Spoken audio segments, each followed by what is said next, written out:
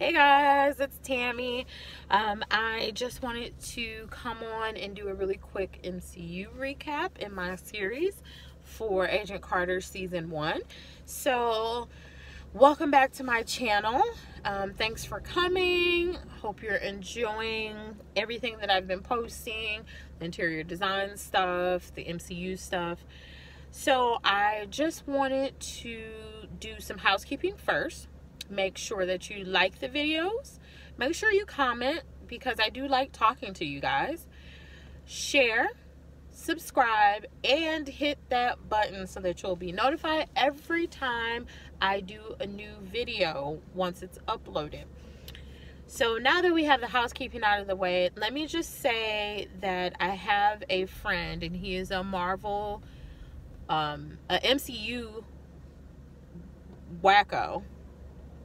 And he let me know that I forgot, excuse me, I forgot something from the Captain America, the First Avenger movie, which was we were introduced to the Tesseract. So, Dave Lamb, I'm agreeing with you. I did forget that. I'm sorry, you guys. So, we were introduced to the Tesseract in the Captain America, the First Avenger movie. So I apologize for leaving that one out. I was trying to rush through. I still get nervous doing these videos, so if you guys have any suggestions on how to keep me from getting nervous, I'd be game for that too. But so let's talk about Agent Carter Season 1. Very interesting show.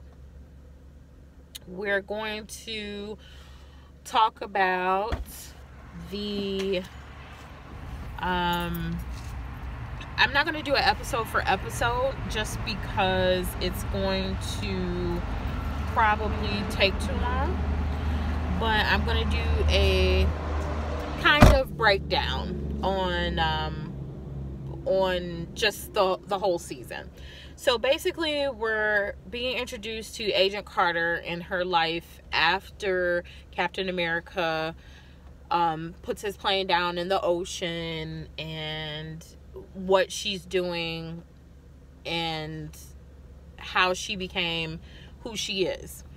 So the episodes kind of start out with, they show her working for the SSR, and she's telling her friend she's working for the phone company because clearly they have to be undercover. She is not doing any of the things that she's used to doing. She's not, like when she was in the army, she was a big deal. And she was actually able to fight, and she was able to go undercover and do different things like that. And they're not letting her do any of that. They have her doing filing, answering phones, doing stupid stuff like that. Not utilizing her talents, basically. And the first part of the season shows us basically they're finding these weapons are popping up, all of these new age technology weapons, and they're Stark weapons. So not Tony Stark, Howard Stark, his dad. So all of these weapons are popping up, and they basically are trying to find Howard and bring him to justice. And Howard finds Agent Carter via his butler, Mr. Jarvis. Interesting that Tony's computer program was Jarvis, so, and it sounds like him too.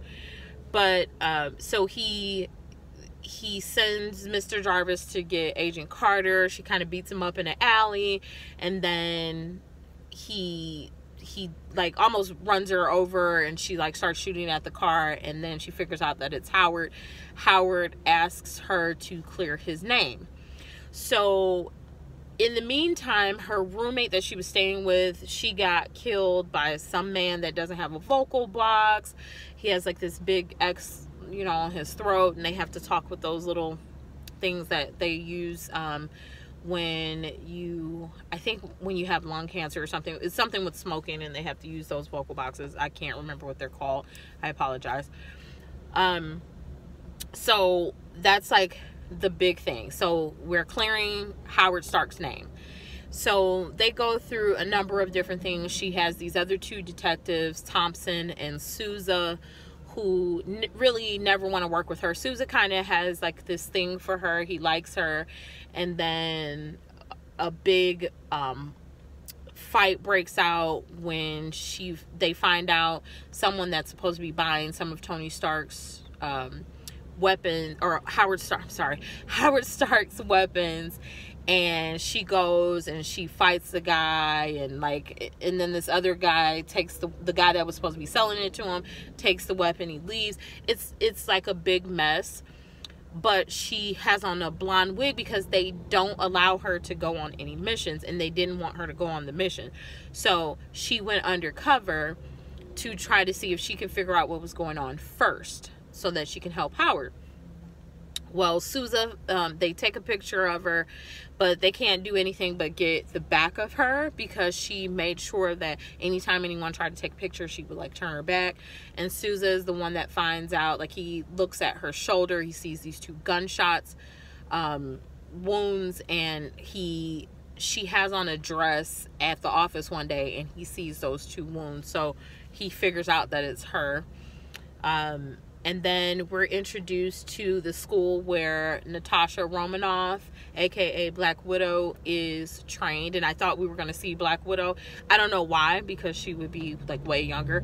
But we actually get introduced to this chick named Dottie. She goes to live in this woman's home where Agent Carter goes to live after her roommate gets killed. And she meets Dottie. Dottie's like this really cool lady. She seems like really country. She actually winds up being a Russian spy, just like Natasha is, or Black Widow. And she was trained at the same school. And she actually breaks into Agent Carter's apartment. She takes this like poisoned lipstick that Agent Carter wears sometimes to get people to pass out or whatever, and she'll kiss them, whatever. And she takes the lipstick and she's like watching them, and they go over to Russia. They rescue this doctor. He's actually working with the spy as well, and Agent Carter sees him doing Morse code on a window seal, and they send people over to the other building to find out what's going on, and she's gone at that point. And it's just a crazy whole situation. One of the big things about this season and this show was that Howard lied to her and told her that there was like this big weapon. It was like this ball, and it could total a whole city. Well, that's not what was in the little ball. In the ball was a vial, and she finds out that it's actually Captain America's blood. It's Steve Rogers' blood. And she is so livid with Howard, and she doesn't even want to help him anymore. But then she gets arrested by the 2 detectives because they figure out, that was her at the meeting. And so they're questioning her and stuff, and that's when she sees the doctor doing the Morse code, because she kind of looks at him through a different room. And he's also a hypnotist, and he hypnotizes the chief to take him to where they're holding all of Stark's stuff after they found it on this boat. And he steals this vest. He puts that on the chief. So basically it blows up after like a couple minutes or whatever, the vest does. And he steals something else. It's called number 17. It comes out of number 17 case or something. And it's basically this aerosol agent that Dottie, they go to a movie theater after he steals it, and he leaves. The doctor leaves, and because they figured out that he was working with someone and they were going to arrest him, but he left before they could. And then the vest blows up the chief. So when they leave, they go to a movie theater, Dottie and the doctor, and they release this agent, and it causes the people to go crazy in the movie theater, and they fight each other, gouge each other's eyes out, bite each other. It's just like a crazy, crazy situation. And then Sousa and Thompson actually go there to see what was going on after the movie theater associates call, and they go to like investigate or whatever, and Sousa finds the canister, and he touches it, and it sprays in his face, and he almost kills Thompson. He punches Peggy. So whatever it is, it's like a chemical weapon, and it causes people to go crazy. So they did that just to test it and see if it worked. So Dottie and the doctor come up with a plan to hypnotize Howard Stark and have him fly a plane over the city and release the agent in these different canisters all around the city, and then everyone there is going to just go crazy, and they're all going to kill each other. So that was his plan. Obviously it was foiled. They figure that out. They figure out what he's going to do, and I think they kill the doctor. No, they arrest the doctor. Peggy thinks that she killed Dottie. She knocked her out of a window and onto a airplane wing, and she thinks she kills her, and then when she comes out in the end, the lady's gone. So she's like, oh, I'm guessing that's not the last time we'll see her. But he does hypnotize Howard when Howard comes back out of hiding, and Howard is flying the plane, and he thinks that the doctor makes Howard think that he's going to find Steve. Like, they found his signal, and he's going to find Steve. He's going to put the plane down in the snow, and he's going to get Steve. And Agent Carter is trying to talk to him through the airplane, and she's trying to let him know, no, that's not what you're doing. You're actually about to release this agent. And somehow she talks him out of it, and then he's like, yeah, you're going to have to explain to me what happened and how this happened. So she gets him to put the plane down safely. They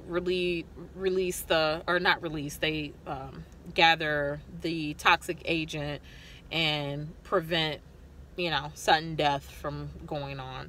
So that is the gist of that whole season. I gotta tell you, again, I'm not a Agent Carter fan.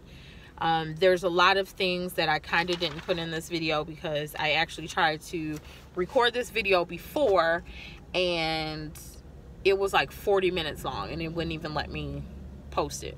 So if you want to know a little bit more about it, leave a comment below, and I will kind of dig in a little bit deeper. Maybe I'll do it in like separate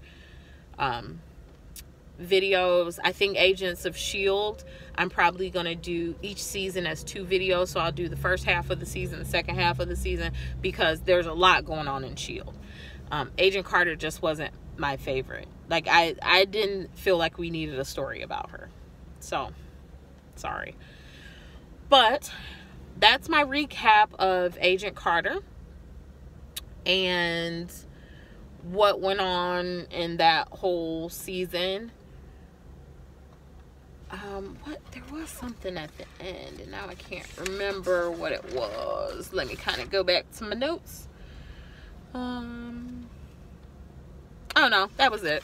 Them kidnapping Stark and Dottie and the doctor. But so, like I said, make sure you leave a comment below, like the video, share the video, and stay tuned for my next video, which is going to be Marvel's one-shot Agent Carter. I don't know what to expect from these one-shots. I don't even know if I'm going to be able to find them, so we'll see. Hopefully I can, and then I can do the recap for that and then move on to Agent Carter season 2. But Hopefully I will have that going very soon.